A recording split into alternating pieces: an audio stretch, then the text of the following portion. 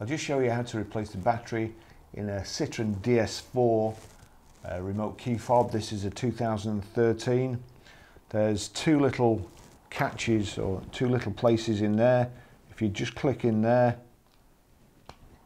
in like so, just turn slightly and press up, and the same there, in like so, release the catch. There you go. A bit tricky. It's a CR 2032 battery. Just flip it out like so. There's a little catch.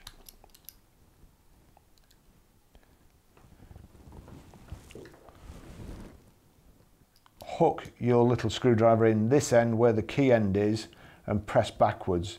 That's where the spring is there, so there's some movement. Oops.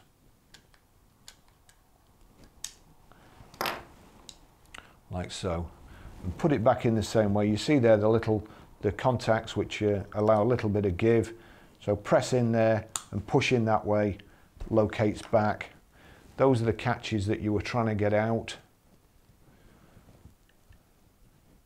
And those are where they locate.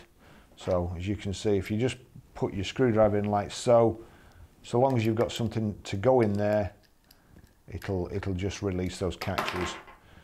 So back in, press down, that's it done.